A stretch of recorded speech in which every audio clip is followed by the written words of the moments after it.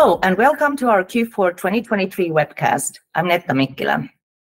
We have an exciting agenda for today's webcast. We'll be discussing the three following topics: a sustainability overview for 2023, key reminders, and the geopolitical environment and their accounting impacts. I am very delighted to be co-presenting with my colleagues in the Global Corporate Reporting Services, David Clément, Andreas and Gary Berchowitz. We hope you enjoy the webcast.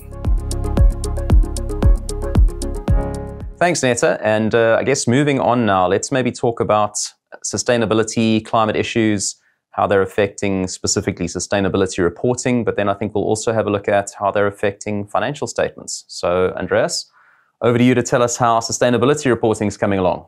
Okay, just a few things going on, Gary, right now. So, I mean, maybe just to briefly summarize, because I know we have a lot of thought leadership and the like out there on the subjects. We don't have to go through every gory detail, but broadly, there's sort of, I'll call it, three frameworks out there that many companies will get caught by, because the way sustainability reporting is being teed up right now is it's often your reporting obligation is driven by where you do business as opposed to where you're headquartered and where your shares are listed. So many multinational companies will have to report potentially under multiple frameworks. And so we'll talk about the three that are most likely to catch a multinational in this session. And so those three are, we have the EU standards, so CSRD, which will affect any company of any meaningful size that operates in Europe. We have the ISSB, so the international baseline put out by the sister board of the IASB, which a number of countries outside of Europe are either have adopted, like Brazil, or a number of countries are contemplating adopting that and requiring it for their local reporting. And then we have the rules in the US, whether it's coming from the federal government, so the Securities Exchange Commission, or potentially some of the large states like California that have passed their own laws that impose reporting requirements on companies doing business in their state. And I think one of the important things to remember here is doing business in many of these definitions is a very, very low threshold. So I think in California, doing business means you have $700,000 of revenue in California, which just about any multinational company is going to easily trip that criteria. So what's happened this year is, while we talked a lot about sustainability reporting last year this time, this year what's happened is that all these proposals have to a large extent turned into actual laws and regulations that are now in force. So the EU finalized the CSRD and the underlying reporting standards, ESRS, over the summer, and they've gone through the final legislative process in the last couple of months. The ISSB released their standards S1 and S2 back in June, and they've issued some additional guidance since then. So the update to the SASB standards is going final sort of any day now. And then the SEC proposal remains a proposal, the state of California, which is the largest state in the U.S., and people who live there always remind me it's the fifth largest economy in the world. So even though it's only a state, it is a fairly large, pretty big entity from an economic perspective, has enacted a number of laws that impose climate reporting obligations on companies doing business there. And the interesting thing is that those rules will actually catch a larger number of companies than the SEC proposal would, because it goes well beyond companies that are headquartered and listed in the US.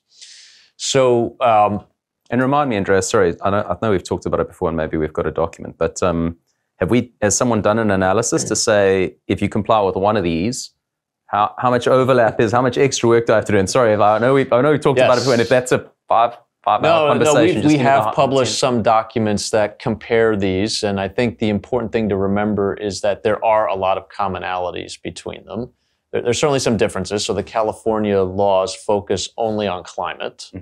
ISSB and the EU regulations focus on sustainability more broadly.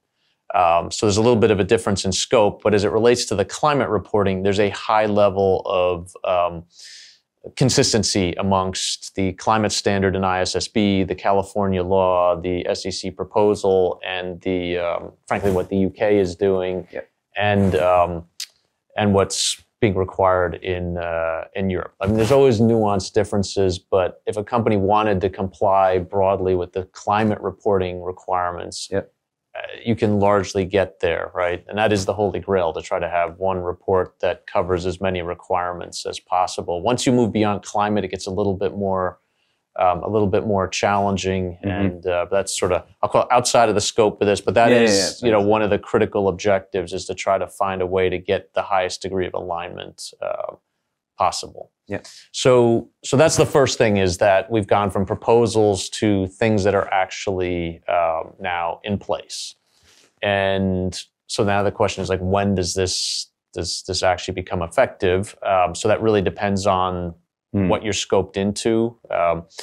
Most of these regulations have a phased-in effective date, and so the largest preparers get caught first. So the largest EU preparers, so companies that are listed on public exchanges in the EU, they're affected in 1 month, right, is when the reporting obligation starts. So for calendar 2024. The SEC, we don't know yet because it's still a proposal. California, the requirements, it's not 100% clear, but it looks like the earliest ones are going to be in 2025. And then, ISSB is a function of what the individual jurisdiction that mandates ISSB reporting requires. So I think Brazil, which is the first country that has required it, it's going to be voluntary for 2 years and then mandatory, I think, in 2026. But so there is a bit of a confusing chart we have to help people navigate when they might. And it's so unfortunately the dates don't line up amongst the various jurisdictions, and some of that is just they're in various different timelines in terms of their legislative process. But I guess if I heard you right, then if I try and really summarize that, it sounds like if I've got operations in Europe and I'm one of these bigger entities that's going to be caught, that's who's going first. Yes. Yeah. So basically, if you're listed on a stock exchange or have publicly traded debt in Europe, most likely you're effective with reporting that starts in a few weeks' time. And then if you're in the next tier, so you're not publicly traded, but you have a large operation there, so you're a multinational that has large subsidiaries in Europe, and large is not necessarily that large, then your reporting is a few years later. But because of the complexity of this reporting, that doesn't mean you can ignore this for the next couple of years. There's still a lot of groundwork to be done, including most companies that are in scope have some level of sustainability reporting already. And so, one of the questions will just be, how do you take what I'm doing currently and start moving it in the direction of what will be required? That's sort of the transition from voluntary to mandatory. You want to start thinking about that now, even if your reporting isn't mandatory until a year or 2 or 3 from now. Like, you want to start thinking about that transition now. So that's we have standards, we have effective dates, and then it's a question of where is it going to be effective. And so the other thing that's happening right now is that more and more jurisdictions are going through their legislative or regulatory process to say, yes, we are going to have requirements. And I think every major territory within the next 2 years is going to have a reporting requirement of some sort. And there will be phase-ins most likely based on what we're seeing right now. But I think with each passing month, you're going to see more announcements that country A has decided they're going to adopt this set of standards, and and here will be the effective dates, and here's who will be scoped in. Some countries are doing it's only going to apply to domestic companies, and others are writing the rules more based on where you do business, which is different than the financial reporting world, where we're used to it more being driven by where you're listed or where you're headquartered. So that is a bit of a nuance that is something new we have to contend with. And then, yes, the big question is, now that we have all the details, to what extent can you reconcile them? And we're now moving into something that we're more familiar with the financial reporting world, where the standard setters are going to start to issue interpretive guidance. So both the EU and the ISSB have set up interpretive bodies. So, where you can send in questions and they will, sounds a bit like the IFRS. Answer them. Yeah, similar to what we're used to on the financial reporting side.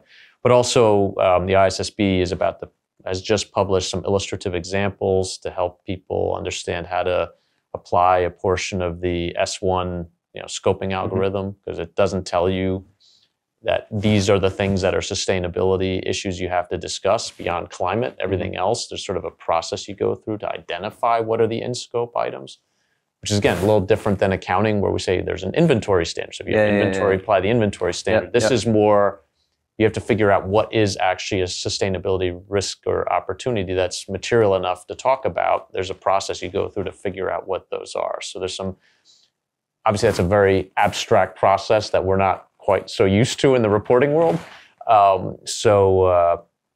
There's some interpretive guidance to help people understand, well, how do I actually go through that process? And there'll be much more coming, I think, in the next year or two in terms of helping companies to figure out how to move from voluntary reporting to mandatory reporting that's in compliance with a specific set of standards. So things we kind of take for granted in the financial reporting world, we're building towards that in sustainability. And I imagine we'll start getting more of those interpretative questions and guidance as people start putting pen to paper, and the rubber hits the road, and then people are like, wait a minute, it made sense when I was reading it theoretically, but now that I'm actually doing it, I've got a couple of questions. So I imagine there's going to be quite a bit more guidance that starts coming out when the stuff becomes effective. Yeah, well, because if you think about like voluntary reporting is you go through some sort of a process internally to figure out what do I think is meaningful and that's what I reported. Yeah. To now there's more of a, well, there needs to be a different robustness around that process, and it's a little less about what you think is meaningful and a bit more about what do stakeholders think is meaningful, and those two filters don't necessarily yield the same output, right? And so, and so then once you're actually applying an algorithm, as opposed to just, here's what I think is important, you logically have questions on how does that work, and how do I decide whether something is actually material, and particularly since different than financial reporting, we have this concept of material in the short, medium, and long term. So it's not just that it's material now. It might still be in scope if it's only material at some point out in the future, which maybe is a good segue to how this all connects to financial reporting, where we have a different view on materiality. It's much more of a now focus on materiality as opposed to the long term.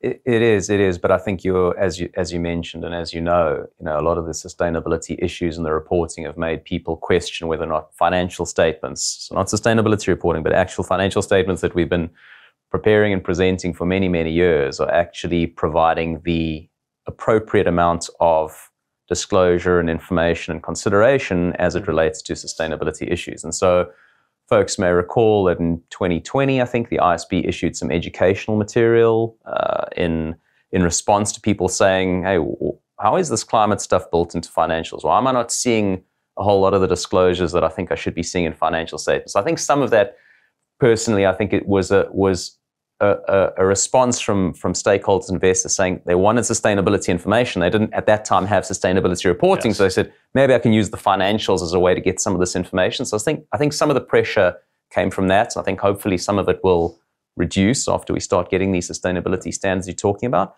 But I do think, as I said, the ISB issued that educational material, and they noted the different areas in the financials that should be subject to a consideration of climate and sustainability. And for example, your impairment calculations, your useful life calculations, your provisions. So for example, I think you've used this example before. If I'm saying, I have to transition my factory away from a certain type of location because I'm worried that it's going to be flooded in 10 years' time, I wouldn't expect the useful life of that PPE to still be 30 years because the stuff needs to be consistent. And so I think that, there's a whole list of things. And I think the ISB actually reissued that educational material this year at the same time that the sustainability standards came out from an international perspective. So we have that in terms of saying these are the types of things you should be thinking about in your financial statements today from a sustainability or climate perspective.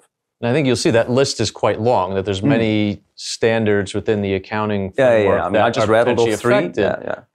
But on the other hand, maybe just to continue with your example, while in that case, like the life probably shouldn't be 30 years if the factory can't exist on that plot of land for more than 10, it's possible that factory is not impaired because it's possible that the cash flows in the next 10 years are sufficient to support the current carrying value of the assets. So you might have to change the life. Maybe it's not impaired, But that doesn't mean that the company's not exposed to some significant climate risks that you still need to disclose. And maybe that disclosure does belong more in the sustainability report rather than the financial statements, because you look at it and say, well, no, the asset is actually okay. Yes, there's something I have to do in the future, but that doesn't affect my financial position now. And so it's not a matter for the financial statements. It's more a matter for the sustainability report. And I think that's the nuance that maybe sometimes is missed, is that, yes, there's many things that are potentially affected, and yes, you have to think about that. Yeah. But it's possible you come out of the other side of that analysis and say, well, yeah, there's a few things I need to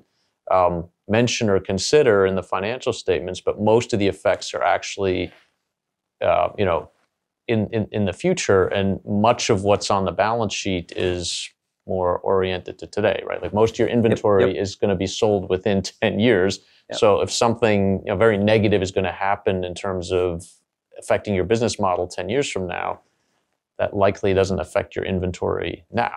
Yep. Right? Yep. It might affect. Well, I think actually they might have actually even put inventory in there to say from an NRV perspective, you need to think of it as longer term if it'll be affected. But I think what you were saying there is a good segue actually probably to the next point we wanted to make, which is this cohesiveness or consistency between what you might be thinking and saying in your sustainability reporting compared to what's in your financial statements.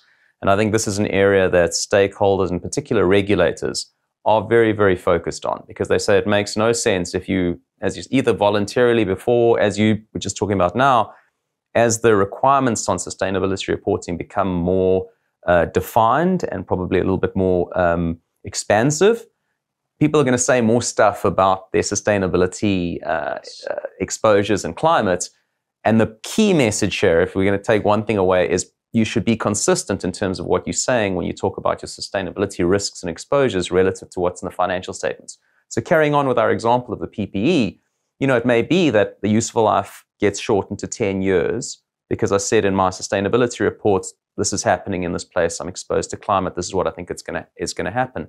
But again, the point you made, I may not have an impairment, but I think the key point there is it's not just the things you are saying, it's some of the things where I've assessed it, it's not going to result in an impairment. But I think it's important for companies to think about, do I need to actually specifically say that now in the financials, that someone reading the sustainability report is clearly going to be asking that question, is there an impairment indicator or at least consideration? Sometimes it's helpful to say, we've considered the impact of this type of climate risk or sustainability risk, and management has concluded that, it's not a big deal for the following reasons. So I think normally in financials, we just say when things have resulted in a change of measurement or recognition. I think now the key message is you might have to add a little bit more in to the extent you might need to complete the story. Yep. And I think the European Securities and Markets Authority, ESMA, issued a really helpful document in October this year, which actually it's called The Heat Is On or something, Climate Disclosures. But I think what's really good about it is it goes through and gives examples of disclosures that preparers have made to show that link between the sustainability aspects and how they are disclosed in the financial statements. And I think some of the key principles that the report is talking about is that connectivity, the cohesiveness, the consistency between what you're saying for sustainability reporting versus your financials. So I think that, that's my key message. If there's anything people take away for this, year end when they're preparing their financials, it's whatever you're saying from a sustainability perspective, whether or not it's voluntary or you're caught by something that you're trying to get ahead of, make sure that your financials are consistent with what you're saying there. Yeah, and I think one of the things maybe people should be aware of, particularly on climate, but I think this is going to happen with other sustainability matters over time, is one of the things that's happening in terms of change in reporting, in addition to this shift from voluntary to mandatory, one of the features of the mandatory reporting is it's not enough anymore to say that, yes, climate is out there, it's an issue, and it's going to impact my company, and yes, I'm going to set some target in the distant future to be in a better place, but more disclosure around, well, what are you going to tangibly do to get from here to that point where you actually meet that target? Are you going to redesign your product? Are you going to fundamentally change your supply chain? Are you going to, you have to incur some real costs to buy credits or to buy new machinery that's more efficient, or purchase renewable power, which might, depending upon where you are, be more expensive. Whatever it is, like there's going to be more robust reporting about, I'll call it the what are you going to do about it? Mm-hmm. And then that, of course, often will have cash flow impacts, which feeds into impairment models, but it also maybe affects your disclosures around capital commitments and other things. And so, or provisions, which is a good segue, I think, to the next thing we wanted to talk about, which was, as people are saying all of that, Andreas, I think it's natural for people to go, well, you've acknowledged you're going to do all of this stuff. You've created this expectation in the market, a constructive potentially expectation or constructive obligation. Where are the liabilities? And so, as you know, the Interpretations Committee, the IFRS Interpretations Committee, had a submission that came in, and they discussed it in November, actually. And that was around provisions, IAS 37 provisions, specifically related to net zero commitments. And so the question that came in that the committee got was, if someone has gone out there and said, I'm going to be net zero by 2029, this is my plan, it's going to result in me having to do all these things, buying new PPE or changing the way I buy my PPE, also maybe having to buy carbon credits to set off the emissions that I may not be able to offset naturally. Why is there no liability in the financials today? And that was the question the committee got asked. They discussed it in November. The tentative agenda decision has just come out. And I think the answer is there is no liability currently under IFRS in most cases for a couple of key reasons. I think the first is if my obligation is to swap cash for a new piece of kit or PPE or equipment that's going to produce the same products but in a more climate beneficial way, that is the exchange of one asset for another. There's no outflow of economic benefits. That's an exchange of economic benefits. That might be the one reason why you don't have a liability. Said differently, just in ordinary course, if I sign a purchase order to buy a piece of equipment, that's not a liability. Right? Exactly. So that's it. That's the one aspect. And the other one is, even if you think that come 2029 in my example, you're not going to have enough of change internally and you're going to have to actually buy those credits, the way the current standards, the way IAS 37 currently works, you need to have a past event. Even if you've created an expectation in the minds of people, a constructive obligation or constructive requirement, you can only have an obligating event when a past event has occurred. And I think the key point that the committee came up with was to say the past event in that type of fact pattern is typically the date 2029 swings by and you now are at a point where you are not net zero. When that happens, you now have crystallized the commitment to make a payment. Until that happens, a past event hasn't occurred and therefore you wouldn't have a liability. So I think, it's a tentative agenda decision, but I think it's aligned with how we at least see it.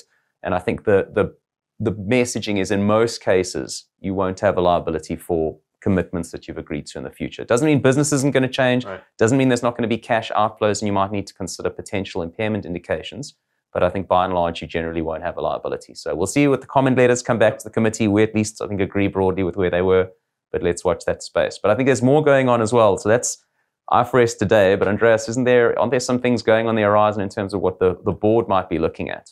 Yeah, so I think the board more generally has thought about, should more information about climate change be in the financials, and then maybe even broader than that, are there other business risks that they more explicitly need to think about? So we have IAS 1, which does have some language in there, right, that says that business risks, to the extent that they may impact the future cash flows of the business, paraphrasing here, right, that there's some disclosure requirement around that. And, you do see that some companies do say something about climate. It tends to be the ones that are most acutely affected that already have some language, but very few companies have that. Some of that may be that, a lot of the commitments are 2030 and we're still in 2023. So you still have some time to figure out exactly what is it that I'm going to do to reach those targets or those commitments. And, maybe there's only so much you can say until that crystallizes. But as we get closer, that's going to become more apparent. But I think it's become clear that virtually every company is affected by climate change to some degree. And it's not just a small number. And so that maybe this is a little different than just business risks in general that, affect some industries and not others. And so, the board is looking at this issue to say, well, do we need some enhanced guidance to help people better determine when and what it is you need to say to, make sure that you have, a robust picture of what the company is exposed to. Because it's not explicitly captured yet by things like going concerns that doesn't look forward enough, and maybe asset impairments in certain industries. If you really are at risk, that in time you'll have more robust disclosures. But if your effects are, say, on unrecognized assets or things like that, it's far less clear what you need to say today under the current standards. And so I think the board has acknowledged that they need to give this some more thought and see if some additional authoritative guidance, as opposed to the educational materials that they've published so far, would be useful. Yeah. I guess on a personal note, I'm relatively supportive of this one. I think I think financial statements are supposed to be relevant, and we want to remain relevant. I think expanding the ambit of disclosures around these are the things that the company could affect the financial position and performance of the company moving forward. Not an MD&A, but things that are existing in the balance sheet and income statement today. I think users will find that pretty relevant. And if you think about it, that's the product that the ISB is ultimately trying to produce for people. So we'll watch the space, I guess, but I'm quite interested to see where the board gets to on that one. Yeah, that's right. I mean, I think, look, it's not an accident that the ISSB and the IASB are under the same umbrella. And in theory, what you're trying to do is provide a complete package of relevant information to the investor community, right? That's ultimately the charter. And so you do want to make sure that sort of where the financial statements end, sustainability reporting begins. And yes, maybe there's a little bit of overlap, but you do want to make sure that sort of, I'll call it IAS1, goes far enough that there isn't a gap between the two. And I think that's probably all the board, and I assume they're going to be talking to their sister board about this as well, to make sure that borderline is well defined, that nothing. Thanks, Andreas. It was a good chat. Obviously, lots of exciting stuff coming down the pipe from a sustainability perspective. So we'll watch that space. And I guess over to you, Netta, to take us through some year-end reminders. So now we go to our reminders section. And our first reminder relates to the OECD Pillar 2 model rules, which is intended to establish a global minimum tax rate of 15% for large multinational enterprises. The situation is still evolving, with different jurisdictions adopting the Pillar 2 rules at different rates, and also coming up with their own qualifying domestic minimum taxes to prevent leakage out of their country. So as a reminder, the ISB issued narrow scope amendments to IAS 12 to introduce an exception to recognizing and disclosing information about different taxes related to Pillar 2. The amendments also require additional disclosures on an entity's exposure to Pillar 2 taxes for periods between when the Pillar 2 rules are substantively enacted and before the rules are effective. These new requirements are applicable to entities with annual reporting periods ending 31 December 2023. So please take note of them when preparing your financial statements for the year. We have a useful in-depth publication online on the accounting impact of Pillar 2 that people can also refer to. And we also just did a separate IFRS Talks podcast focusing on Pillar 2, where we go through an overview of the tax rules, practical challenges, safe harbors, and related accounting implications. We hope that these will be useful resources for people dealing with the impact of Pillar 2 on financial reporting for this 31 December year ends. Other than the direct impact of the IAS 12 amendments, entities should also consider the related implications of Pillar 2 on other aspects of business and financial reporting. Firstly, due to the complexity of the Pillar 2 tax computation rules and volume of potentially new data points, entities may need to relook at their processes and systems to make sure that they are sufficiently prepared for Pillar 2, both from a tax compliance perspective and a financial reporting perspective. This could be difficult, especially when a multinational enterprise has subsidiaries in many different countries, or where entities around the group may be using various different accounting systems. There are also other accounting consequences that companies need to be aware of. For example, the cash flow impact of top-up taxes will need to be carefully considered in determining the recoverable amount of a cash-generating unit for impairment testing purposes. In a value in use calculation, there should theoretically not be a significant impact to the VIU calculated on a post-tax basis versus a pre-tax basis. However, on the other hand, when calculating the fair value less cost to sell of the CGU, we would need to determine which CGU's cash flows will be impacted by the top-up taxes. Is it in the CGU that is liable for the tax payment, or the entity in a low-tax jurisdiction that triggered the top-up tax?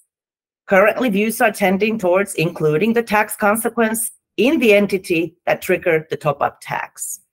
The follow-up question to that is, which entity should record the tax expense in their separate financial statements? Is it the entity that is liable for the tax payment, or should it be imputed in the entity that triggered the top-up tax? The jury is still out on these issues, so watch the space for the guidance that we put out when they are concluded. Another thing that multinational entities may want to think about would be in relation to the overall organization of the business and whether the benefits from operating in low tax jurisdictions would still outweigh the costs from the additional top-up tax and other compliance activities. In order to help companies on this journey, we do have a Pillar 2 readiness website where you can find resources such as our data input catalog, which provides a guide to the data companies need to collect in preparation for the Pillar 2 requirements, and also our country tracker, which provides the status of Pillar 2 implementation in different jurisdictions. Finally, if you have any questions about Pillar 2 tax rules or their related accounting implications, do reach out to your PwC contact for support. Now we go to things not to miss. I think it's often easier to review and audit accounting entries that have been posted. That is the existence assertion, rather than identifying entries that should have been posted but were not, which is the completeness assertion. I think the challenging bit for preparers as well as auditors is to connect the dots, to understand the business and transactions in totality, and with that, connected mindset, finding the things that are not obvious or posted, but that should have been journaled into the books and records. This year, we have compiled a list of items not to miss as companies and auditors are heading into the year end. We have published a document in depth on items you cannot see, which is now available on Viewpoint. So here are a few examples of key items not to miss.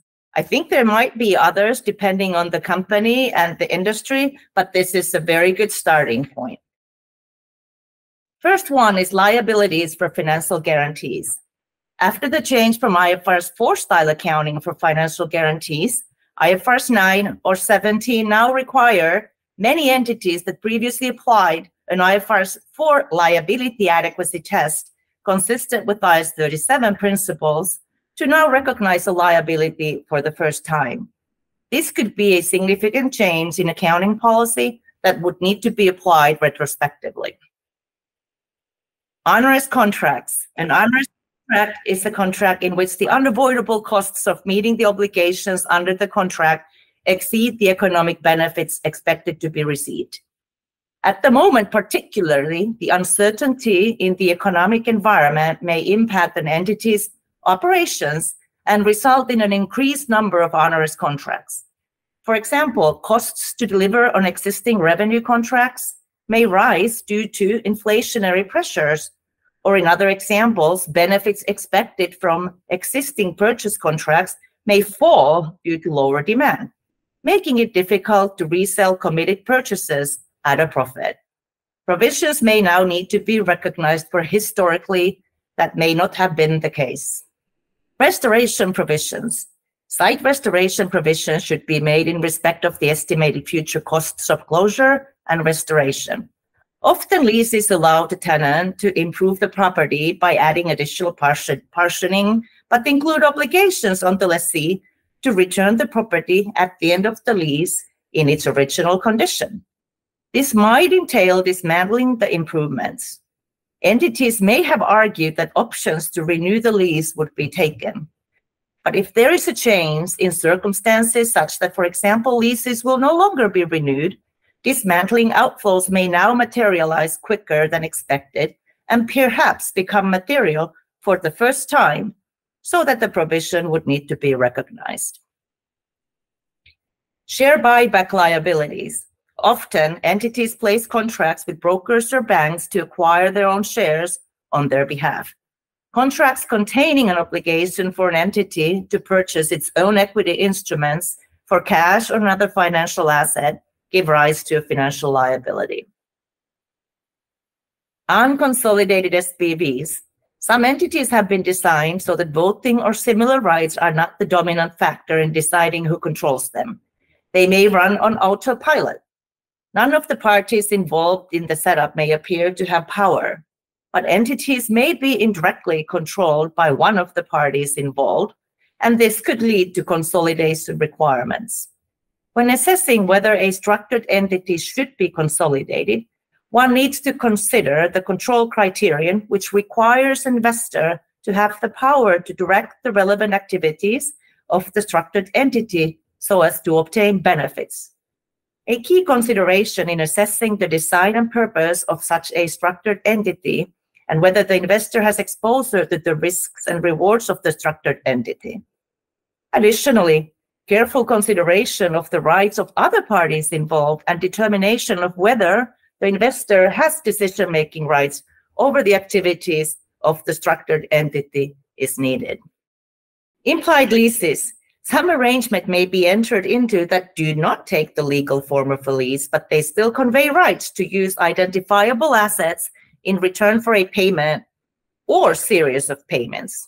Examples of such arrangements include service contracts with dedicated equipment, outsourcing arrangements, or, for example, telecommunication contracts that provide rights to capacity over identifiable assets. Such assets may not be mentioned in the contract, but perhaps are implicitly specified when the supplier makes it available to the customer, and that therefore the contract may fall under the IFRS 16 guidance. So we move on to hyperinflationary economics. The IMF World Economic Outlook report released in October 2023 provides updated data in respect of current and projected levels of inflation. The most significant changes from the updates provided in April 2023 relate to Ghana and Sierra Leone, which are considered to be hyperinflationary from 31 December 2023. Haiti was considered to be hyperinflationary economy from 31 March 2023. Entities with the currency of Yemen as their functional currency should continue to apply IAS 29 for reporting periods ending 31 December 2023, but they should monitor the rates of inflation over the next year. Due to a lack of reliable local data, it is difficult to assess the exact point at which Yemen has fallen or will fall below the 100% threshold and should therefore no longer be subject to hyperinflation. Entities with the currency of South Sudan as their functional currency will no longer be hyperinflationary in 2023, and they should stop applying IAS 29 in December 2023. However, entities should consider any significant events or conditions that might contradict this conclusion between now and the end of 2023. The rest of the economies that were hyperinflationary in 2022 continue to be hyperinflationary in 2023. New entities in the list of entities in the watch list: Egypt, Malawi, Nigeria, and Pakistan. And to the list of lack of reliable data, we have added Eritrea, Kuwait, and Syrian Arab Republic.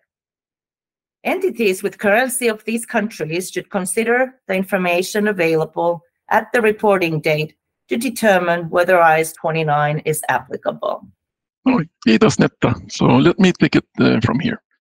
The time flies, and the new standard for insurance contracts, so IFRS 17, is finally, after more than 20 years of hard labor, effective.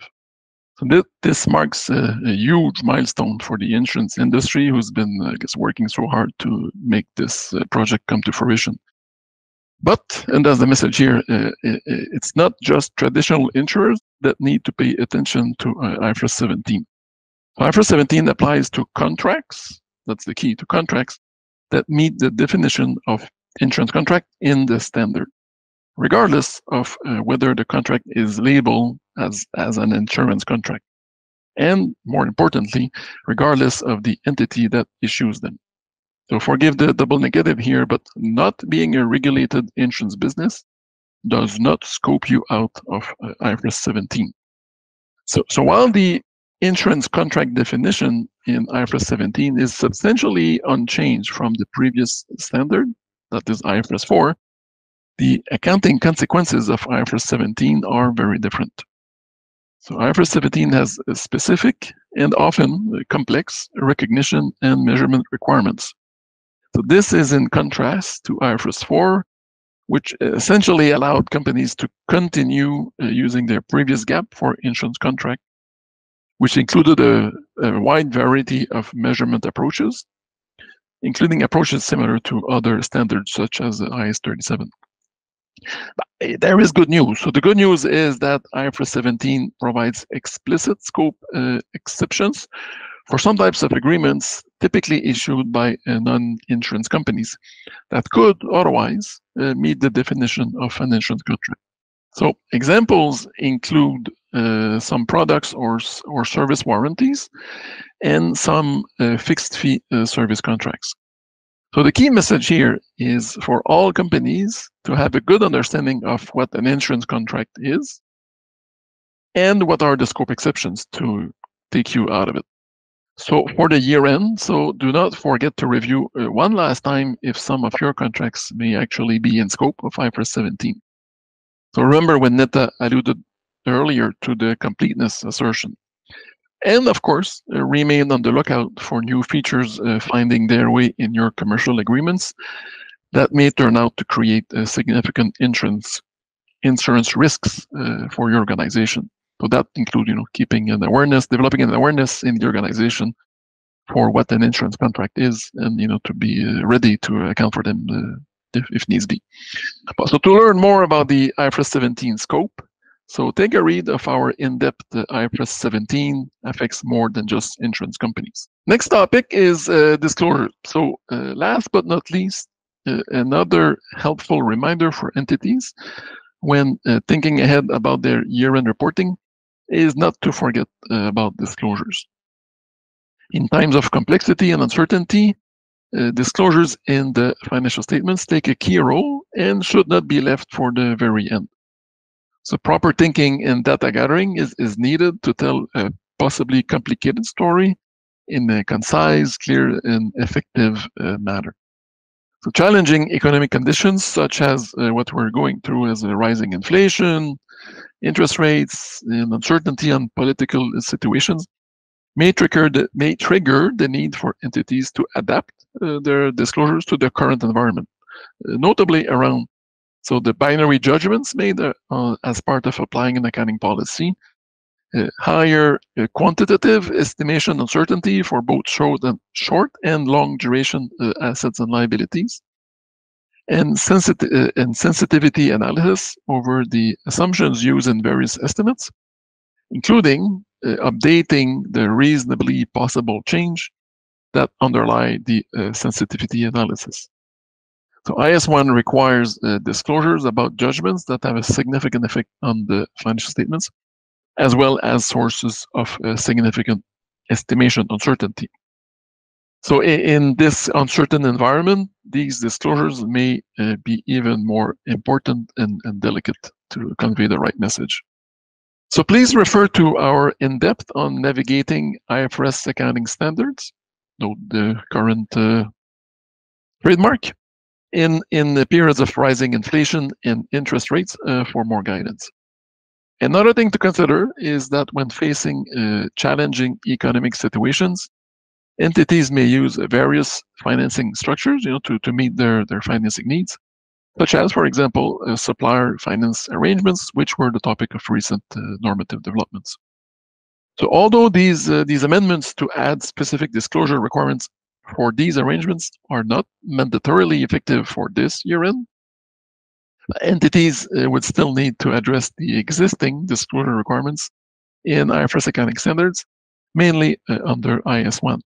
So in our published in-depth on this topic, we link to the material issued by the IFRIC which was the first one to address this topic before the ISB picked up the project, where a summary of the current requirements is set out. And on this, I pass it on to Gary.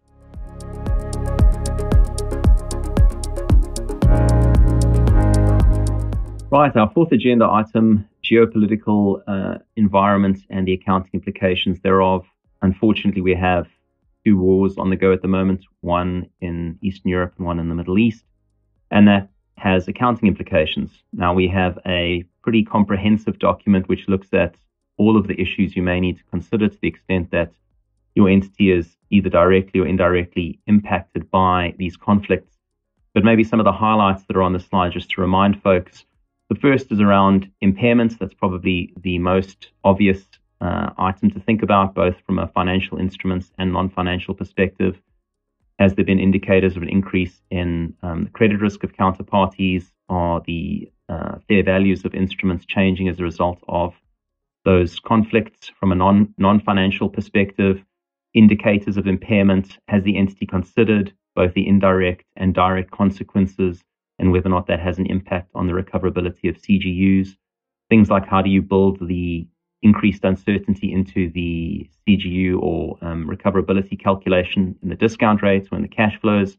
Again, we recommend using incorporating that risk into the cash flows, probably a safer bet when there's higher degrees of uncertainty. Exchange rates, again, there may be sanctions which will affect exchange rates. Translation of subsidiaries, normally we use an average rate, but now you might need to do something a little bit more specific if those exchange rates are fluctuating quite significantly. And you may even be in situations where you can't get certain foreign exchange or foreign currency.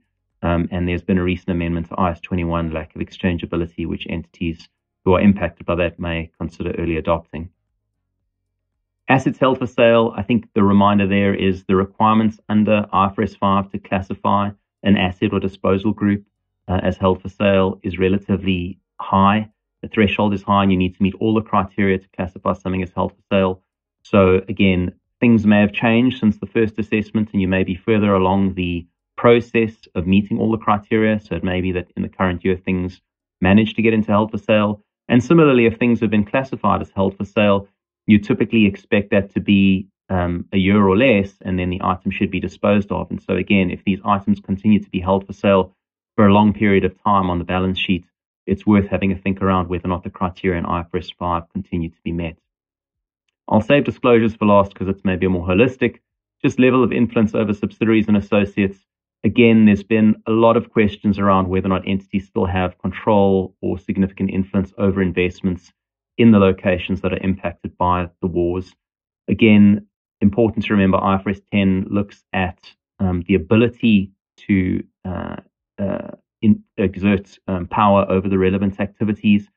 And so you really need to understand the rights and obligations that may or may not have been created by new contracts, as well as the impact of any government intervention into the entity's ability to exert influence or control. So very judgmental, I think, and that leads me on to probably the last point, which is disclosures around all of this uncertainty really is key. Again, to the extent that there is a direct or indirect impact, investors and stakeholders are really expecting the entity to explain to what extent it is considered the impact of the wars on its financials, and also to the extent that it has an impact on the recognition, measurement, or presentation, and how the entity has taken that into account.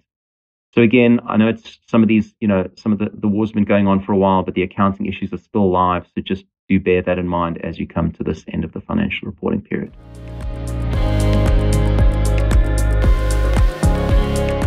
So we have covered a lot of ground today, and we hope you found this webcast helpful. This and a lot of other additional information on the topics we have discussed with you today, you will find on Viewpoint. Thank you very much for listening for us today, and happy upcoming holiday season from all of us. Thank you.